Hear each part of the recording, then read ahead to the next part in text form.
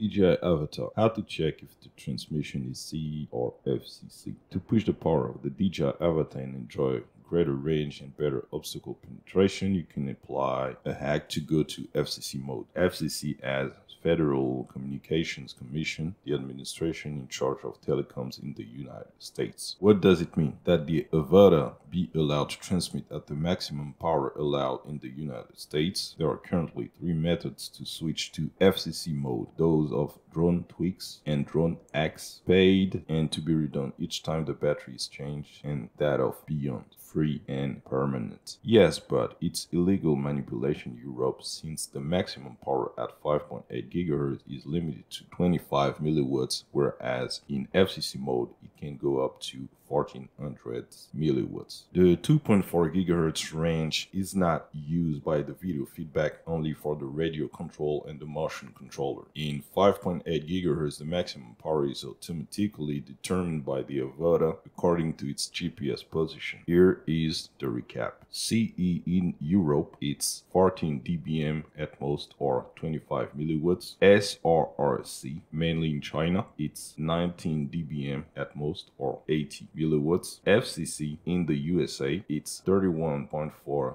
dBm at most, or 1412 milliwatts. The goal of drone tweaks, drone X and beyond X is to trick the Avata's internal software into thinking it's authorized to broadcast in FCC mode. Problem: once the hack has been applied, there is no indication in the Goggles 2 and V2 headsets that mentions the transmission power. You must therefore use another method to determine whether you are in CE or FCC mode. European regulations are not limited to transmission power. It also governs the permitted frequency ranges. There are fewer frequencies allowed in CE mode than in FCC mode. Examples: in CE and 40 MHz, there's only channel 1 available. You can only fly alone. In FCC and 40 MHz, there are 3 channels available. 3 Avatas can evolve simultaneously. In CE and 20 MHz or 10 MHz, there are 3 channels available. 3 Avatas can evolve simultaneously. In FCC and 20 MHz or 10 MHz, there are only 7 channels available. 7 Avata can evolve simultaneously. DE or FCC mode, the solution to know. As you will have understood, the number of available channels allows you to know if you are in CE or FCC mode. The method I give is the one for the DJI Goggles 2. Swipe right to access the settings, choose the transmission tab, then channel mode manual. If in 40 MHz you get 3 channels, you are in FCC mode. If there is only one, you are in CE mode.